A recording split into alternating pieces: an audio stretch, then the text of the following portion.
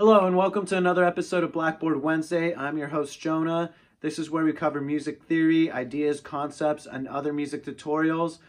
In today's episode, we will be covering basic time signatures like 4/4, 3/4, and 2/4, and also how to count them with quarter notes. So with that being said, let's get started. Okay, so to begin with, we've all probably seen notes and how they look.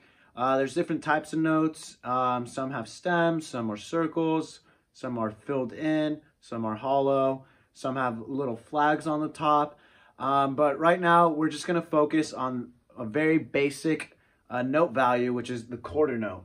And the quarter note is drawn by a full circle and a stem coming out of it. Now, I drew the stems going down here, but they could go either up or down depending on where they are on the grand staff. So say if you have like a high C, the stem's most likely going to go down, and if you're kind of lower on the staff, the stem's going to go up. It's just easier to write. It doesn't make a difference if the stem's either down or up.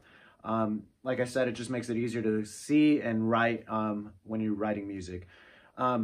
So with the quarter note in mind, the most basic value is going to be 4/4, also known as common time. You might see it represented with a C.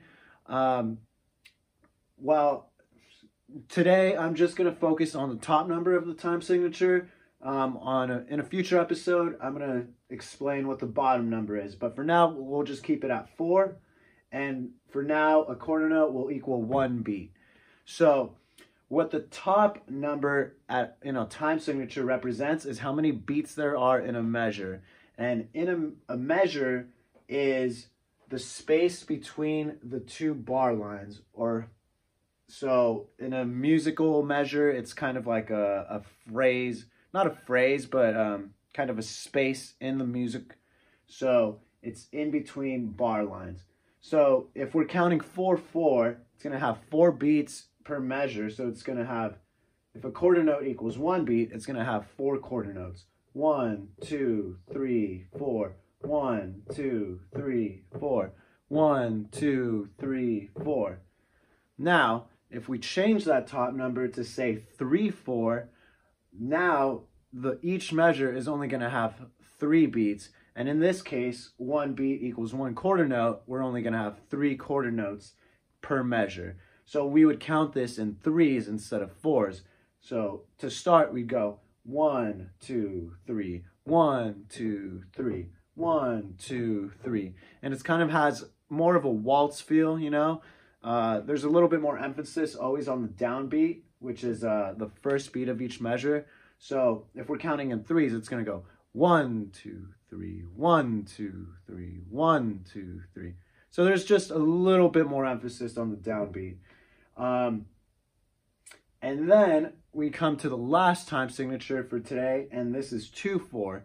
So what this one means is that there's 2 beats per measure, and if 1 beat equals a quarter note, then there's going to be 2 quarter notes per measure, and we would count this in 2s. So we'd go 1, 2, 1, 2, 1, 2. And these are the most basic values, 4/4, 3/4, 2/4s, but you can see things like 7/4, 12/4, 6/4, and you would just have to count the extra beats. So say if it was in 6/4, you'd have to count 6 beats per measure. You'd go 1, 2, 3, 4, 5, 6, 1, 2, 3, 4, 5, 6. So that's what the top number represents.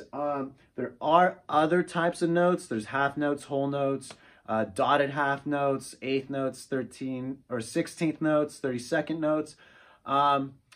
Eventually, I'll explain that in a future lesson. I just wanted to keep it super basic just to explain the top number on the time signatures. And like I said, in a future episode, I'll explain the other note values and also what the bottom number represents. But for now, we'll just keep it at 4 for the bottom number, and then just worry about the top number changing, which just represents how many beats are in a measure. So 2, there's going to be 2 beats, 3 is going to have 3 beats, and 4 is going to have 4 beats. So yeah, that concludes today's episode. If you like my content, or if you have suggestions for future content, please feel free to comment below. You could also subscribe to my channel. And yeah, I look forward to seeing you in future episodes.